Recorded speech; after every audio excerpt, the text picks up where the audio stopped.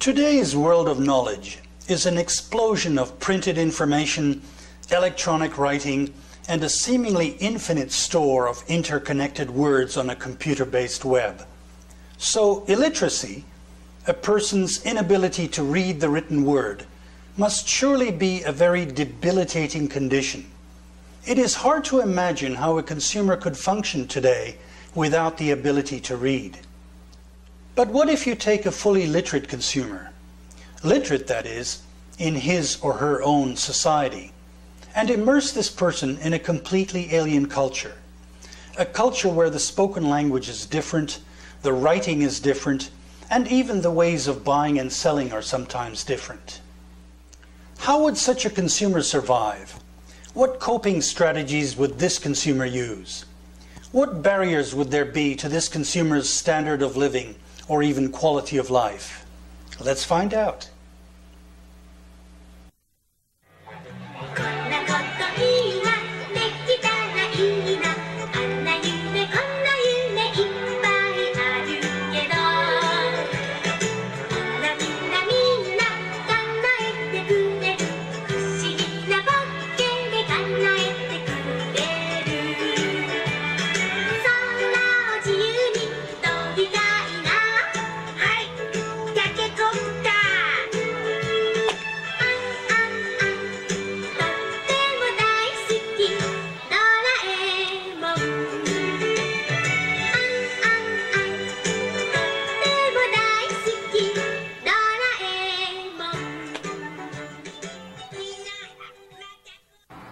You and I can read the Japanese brand name embroidered on my sweatshirt because it is written in Latin characters. But anything that is written in one of Japan's 3 alphabets, kanji, hiragana, and katakana, is completely alien to my experience as a learner and consumer who is literate only in English. It takes a Japanese child 12 years to master these 3 writing systems: kanji, the Chinese-like characters, and the closest thing approaching the English language alphabet, hiragana and katakana. In effect, by being a consumer in Japan and not schooled in Japanese, I can instantly make myself illiterate. And what is it like to be illiterate in Japan? How does it feel and how does it impact my choices and decisions in the marketplace? I recall that my first 2 months of living in Japan were immensely stressful. Most of the familiar environmental and interpersonal cues from my English-speaking Western culture were absent. And this put a damper on my activities and plans as a consumer in Japan. Activities that I would normally have considered routine suddenly became major challenges, sometimes even frightening ones. I would anticipate the consequences of making a mistake, and this would often be enough to dissuade me from initiating a shopping trip or consumption occasion. What if I got lost on the subway system? Or what if nobody at the camera store could understand my technical questions in English? And since the Japanese don't name their streets or number their houses, what if I couldn't find my friend's house in order to drop by for a social drink and then go out to dinner? You get the picture. Well, let's find out by going shopping. But first, we will need some money, specifically cash. Unlike the situation in America and Canada, Japanese consumers do not have checkbooks and don't write checks.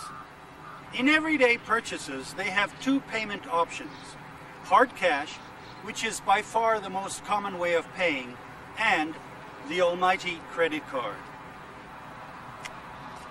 So cash it is. Let's go to a bank and open an account so I can get an ATM card for those money machines that are available everywhere in Japan. This is a branch of the UFJ Bank right in my neighborhood. It's close to where I work and just 500 yards from the apartment where I live. So here is where I decided to open a personal bank account. My instinct told me that the procedure would be a prickly one, and I was not disappointed. Anticipating that there would be forms to fill in, and that everything would be printed in Japanese, I arranged to have a companion with me who was fluent in English and Japanese. So, the forms were filled out for me in Japanese, and I signed my life away. Or so it felt, not being able to read anything but the line I was putting my signature on. I opened the account with a deposit of 5,000 yen, and about 10 days later, my ATM card arrived in the mail. I tested it at my bank. It was rejected by the ATM. I can't read, but I was clearly following the icon-based instructions that the machine was giving me. Insert the card, magnetic stripe upwards and to the right, key in your password, and tell the machine how much cash you want.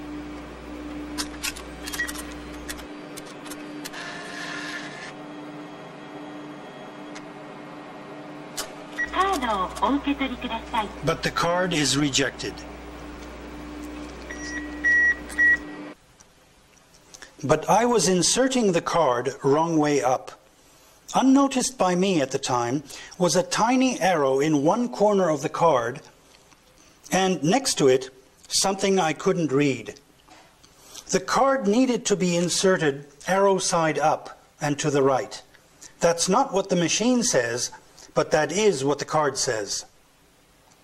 I don't know what all this writing says, but I have learned to touch the top left-hand button for withdrawing cash, and that's the only procedure that I dare to try on the ATM.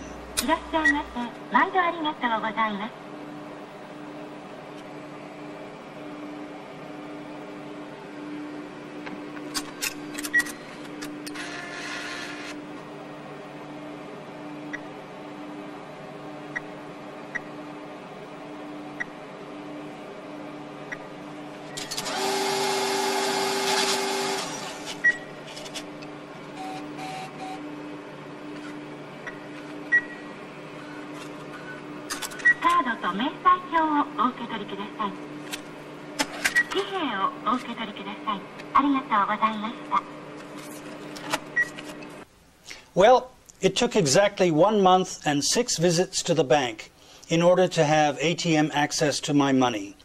How did I manage in the meantime? I borrowed cash from friends and hid it inside the proverbial pillow back at my apartment. And how do I keep track of my account?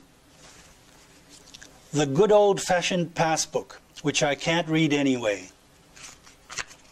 All the transaction entries are printed out in Japanese. I'm standing outside a medium-sized supermarket named Jumbo. I have a short shopping list, so let's go inside and shop. Inside, you will find many of the features that are familiar to Western food shoppers. Aisles with shelving stocked with foods, refrigerated display cases containing dairy products, fish, and meats, fruit and vegetable stands, and end-of-aisle displays. But the advertised price specials and the voice on the public address system announcing promoted products are in Japanese only.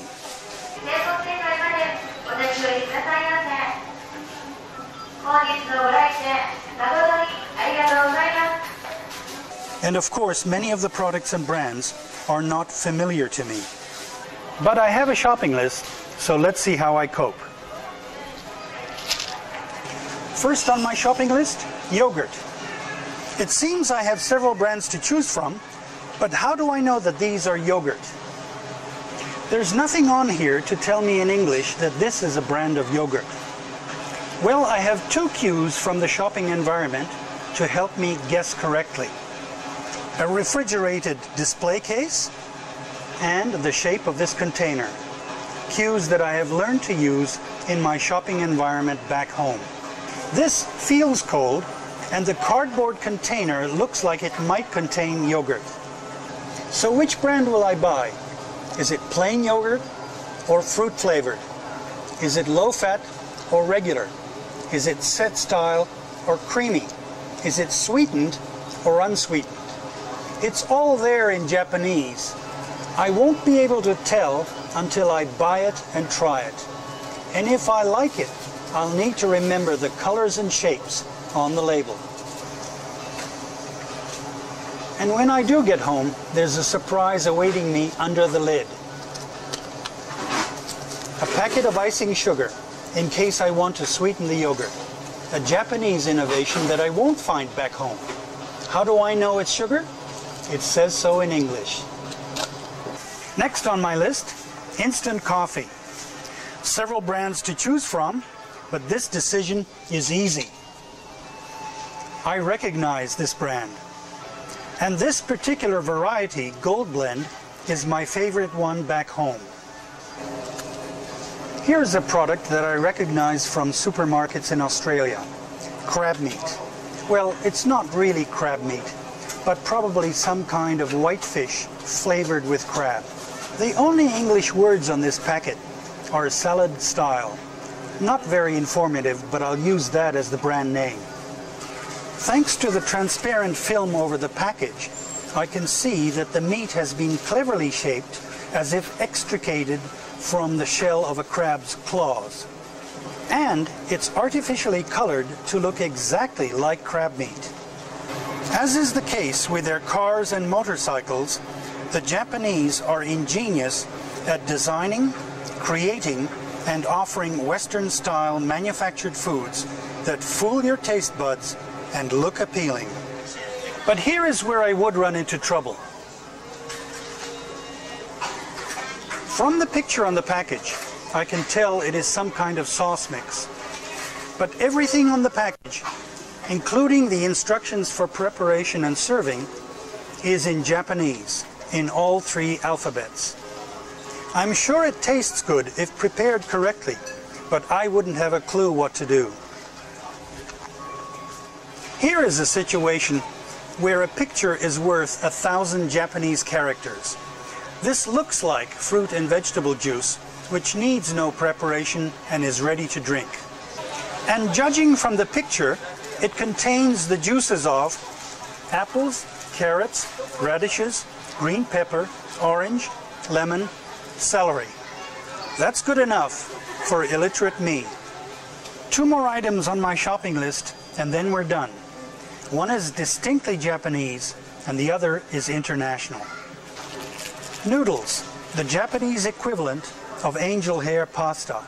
I recognize this from eating at Japanese restaurants. And preparing this food would not be rocket science. Boil some water, dump in the noodles, and give them a few minutes to cook. Easy. So what's written on the label in Japanese would not be critical. And last on my list, a very international food. I'm in a small, independently run baked goods shop.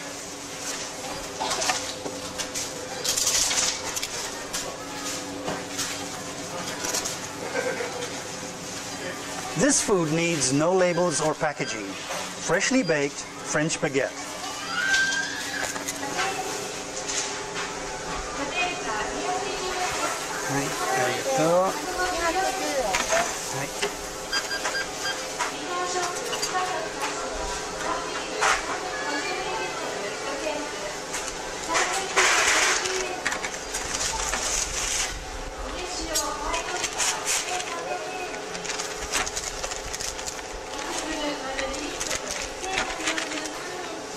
Hi, arigato.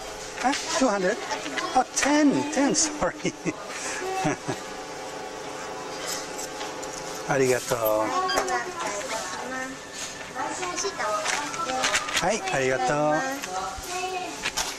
210 yen. That's about $1.75 US currency.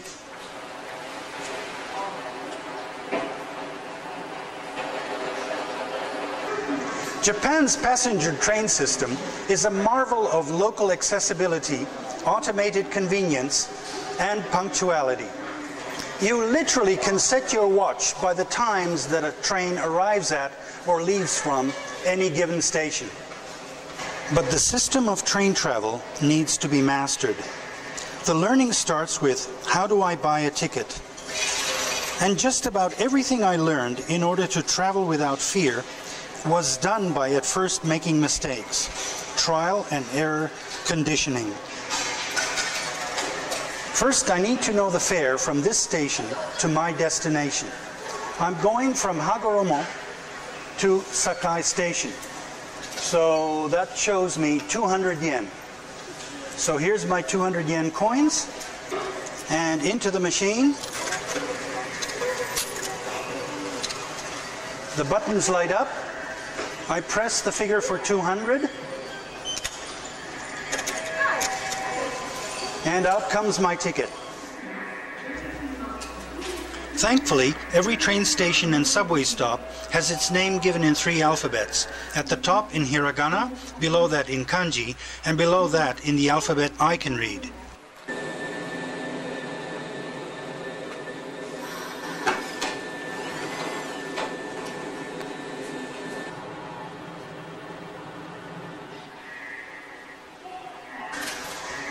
At the back of my ticket is a magnetic film, in which has been encoded my station of origin and the fare paid.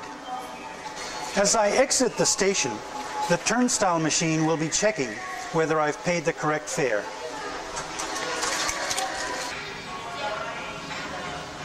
Eating out in Japan is a breeze, thanks to this uniquely Japanese idea: rubber chicken, plastic noodles, and silicone mushrooms.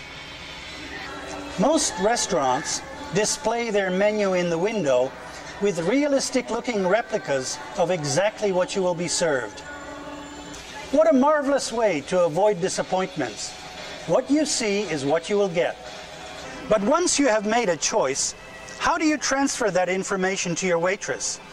If you're in my situation, you can't read the name of the dish written on the tag below. So that leaves just 2 options: abstain from enjoyment, or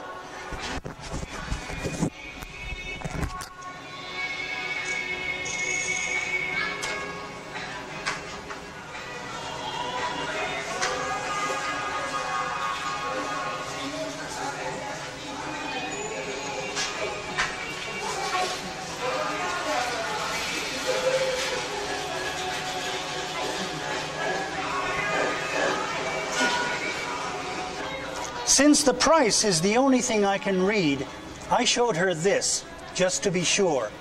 And she said something like, "Uh-huh."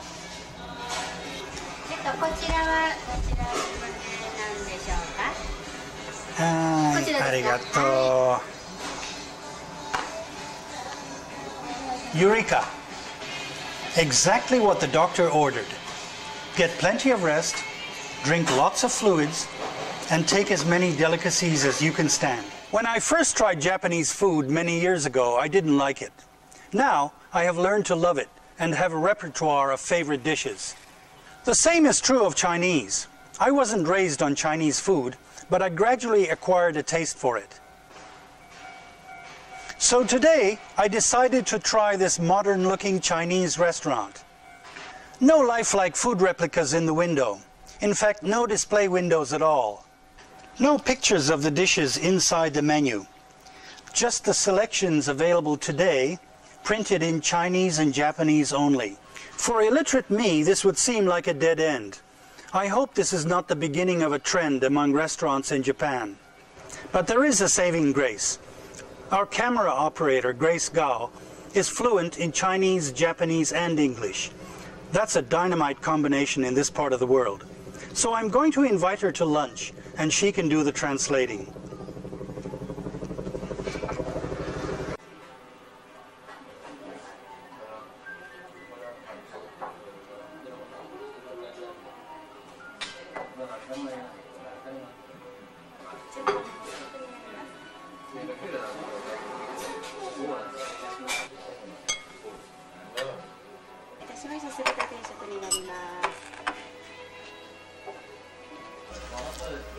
I didn't learn to use chopsticks in Japan. That skill developed gradually over the years by going to Chinese restaurants and challenging myself to master the sticks. I'm on my way to the apartment where I live. Throughout Japan, it is not customary to name streets and number houses. But at all four corners of a residential block, you will find one of these. It gives the town's name, the district, and a sort of zip code or postal code for that block. Residential blocks in smaller towns and cities are typically 6 to 8 houses square, while city blocks in the downtown areas of a metropolis are the same size as blocks in Montreal, Chicago, or London. And the easiest method to find your way is by the names of the buildings, occasionally written in English.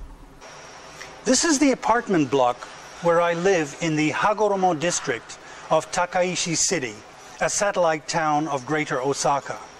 17 apartments, 16 of them currently occupied, with monthly rents ranging between 100,000 yen and 122,000 yen, depending on what you can negotiate with the landlord. Renting an apartment is a long and complicated process, and not to be attempted alone by an illiterate prospective tenant. I had lots of local help from people who knew Japanese and English when I settled on the rent and signed the contract. Every tenant gets a mailbox, and almost every day of the week, mine gets stuffed with an ever-growing flood of junk mail.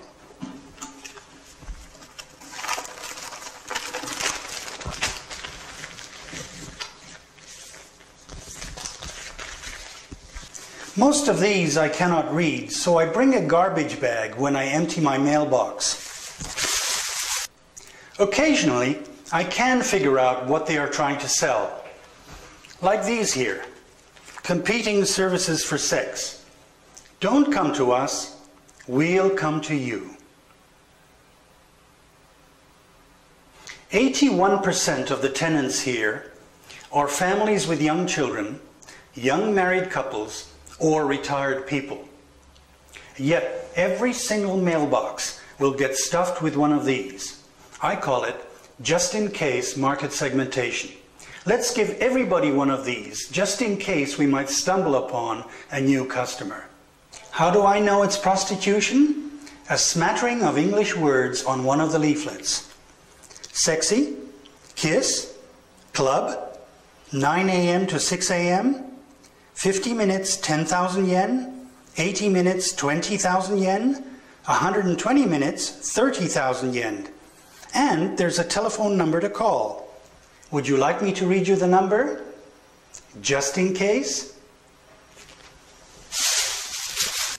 Here's an example of where my illiteracy makes me quite useless to my local community. I didn't know what all this said until somebody translated for me. This 9-year-old girl disappeared on the afternoon of May 20, on her way home from school, not far from where I live. It seems that the entire city of Osaka has been alerted to this missing person case. I'm off to visit a camera store in Osaka, so this time I need to go to Namba Station. Here's my home station, Hagoromo, and I need to get to Namba Station. So according to the black numbers, the fare I need to pay is 370 yen.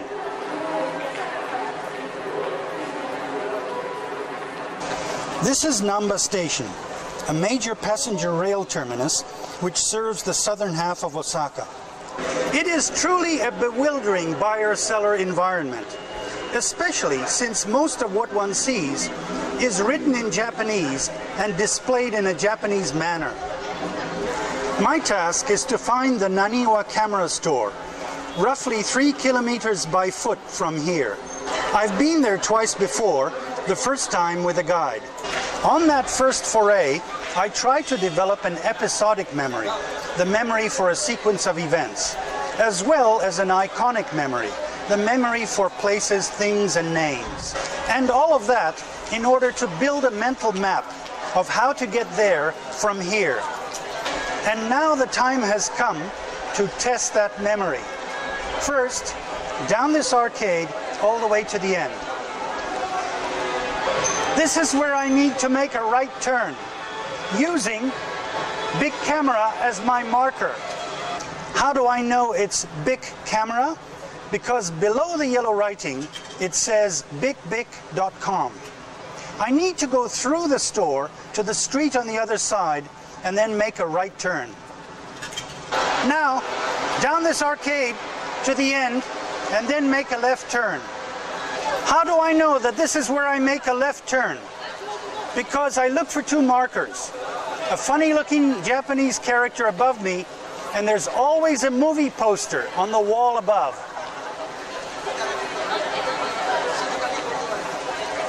Now, down this narrow street, and then I'll have to look for a marker to make my right turn.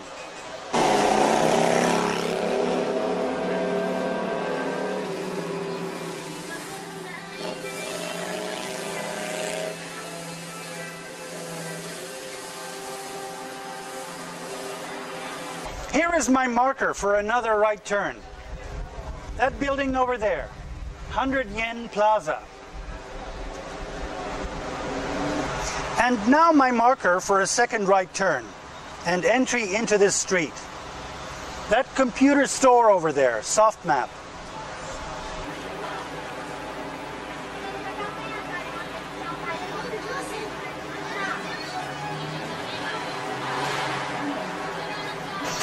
Well, I made it all the way to Naniwa Camera, all by myself, using a store of episodic and iconic memories.